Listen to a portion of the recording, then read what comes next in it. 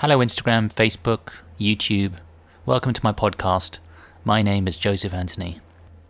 Today I'm going to be talking about this photograph that I published recently on social media. I got to thinking there were some quite useful learning points for photographers with this image. With these podcasts, I'm planning to do short form, quick sort of tips and insights into a particular image, and then a longer form version which is behind the paywall.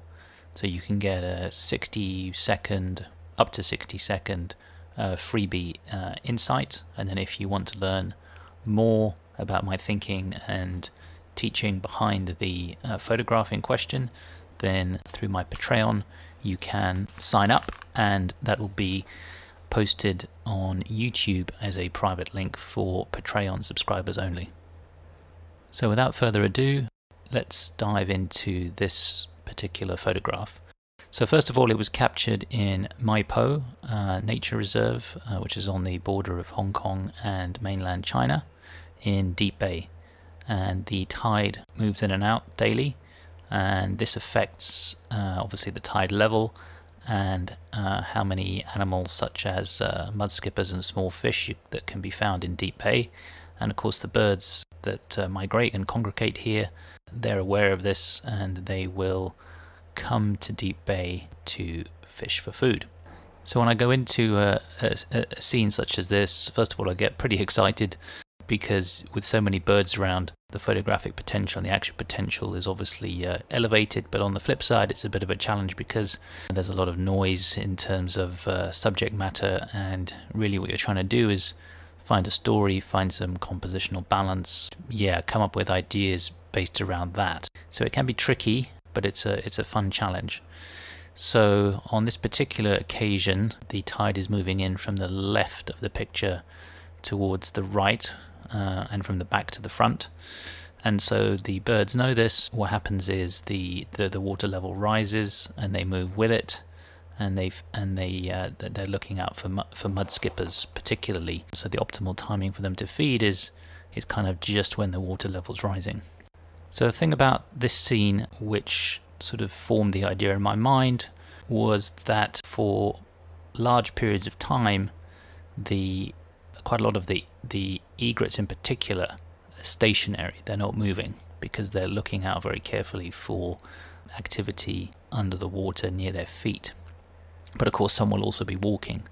So the idea here is to take it from a literal to a more abstract or artistic looking shot, and using that combination of some still birds combined with moving birds potentially to create sort of artistic strokes, if you like, as the birds move or as the birds fly. Furthermore, I'm also trying to use the reflections of the birds and the reflections of the skyscrapers that you can see in the water. And of course keeping an eye on compositional interest and compositional balance, which is probably the biggest challenge here because there's so many birds around. So the idea is trying to find something harmonious within all that action. Don't forget, of course, that the tide's continuously shifting, and so are the birds as well. So the scene that I sort of set my eyes on initially is constantly changing, and I have to try and reposition and adapt. Anyway, the other decision is, of course, what lens and what focal length to use. In this particular case, the birds were relatively far away, prompting me to have to use a telephoto lens. But then the problem with telephoto lens is that I can't easily get a large depth of field to keep things in focus from front to back. Not too much of an issue anyway, because I'm trying to go for a more abstract arty shot.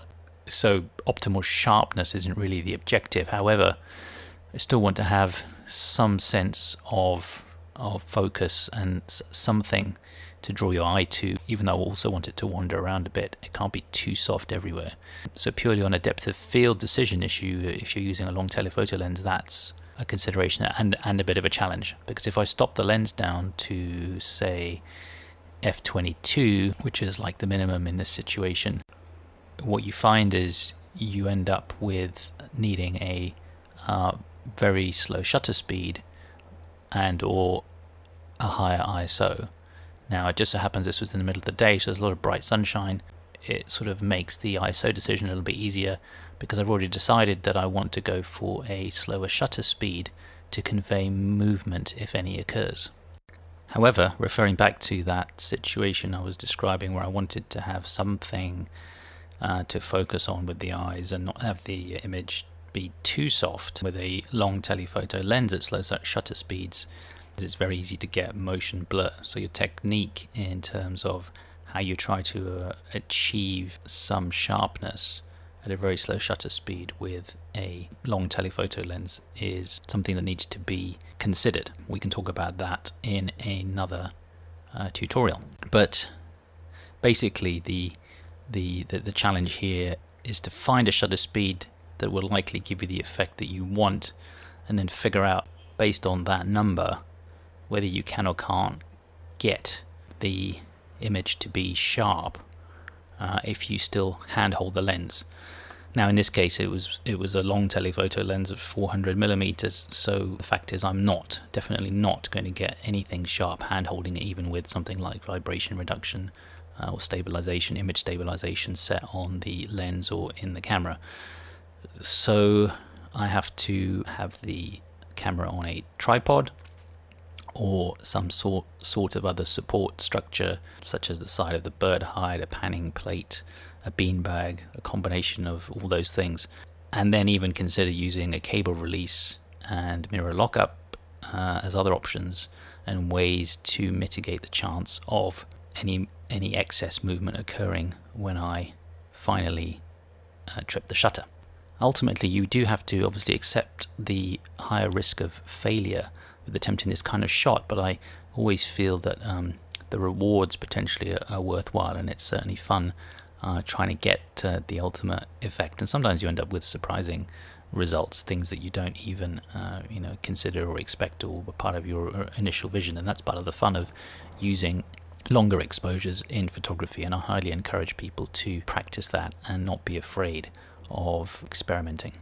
So hopefully that gives you some idea of the thought process behind creating images such as this. There is more available for those who are signed up as patrons on my Patreon. I will go into a deeper dive of the compositional aspects and considerations, and just a little bit more on the technique side of shooting something like this.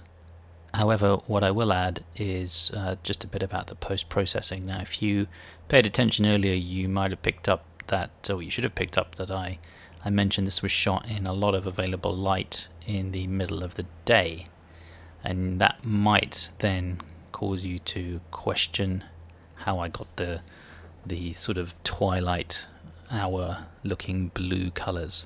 Well, as I openly admitted at the beginning, this is an image designed to be more artistic and more abstract, and for that reason I've also taken the artistic license in post-processing. Because I shoot in RAW, it's much easier for me to adjust white balance and tint in post-production. So using Lightroom, I took what was originally a much warmer colored image, obviously because it was shot in the middle of the day, and I took it down in white balance towards the more blue tones. And then I went a step further creatively, and I used a split toning technique. And this is where you colorize the highlights or the shadows in varying amounts and in varying colors, depending on your taste and preference. You can do this manually. I mean, you've probably seen millions and millions of adverts on social media selling you presets. I'm a strong advocate against any buying of presets. Yeah, if there's a very specific look and a very specific need, and you don't want to try to replicate it yourself, then fine, go ahead and buy somebody's preset. But generally speaking, that's going to not make your images stand out. I mean, they might in the short term because it's an effect, but the chances are that because you're not the only one who's using that particular preset coloration, your images won't stand out because people will have seen that particular color sort of presentation somewhere else. And ultimately, the effect of trying to get attention through the use of a preset has been negated or erased for that reason. So I encourage people to learn how to do their own colorization if they are going to go down this more interpretive, artistic route with their photography, and learn how to split tone and make up your own recipes. So this is just a recipe I came up with. I can talk, obviously in another podcast or another tutorial about the specifics. Yeah, basically in post-production I adjusted the white balance, and then I created my own split toning recipe and applied that on top of the white balance adjustment. That resulted in this final image here. So I hope you enjoyed this brief explanation of the thinking behind this photograph. Your feedback's welcome, and I look forward to talking to you again more about another photograph in future. If you're interested in signing up for the long form version of my explainer audio podcasts, then I can point you to my Patreon website link, which is www.patreon.com/Joseph Anthony, JosepHanthony.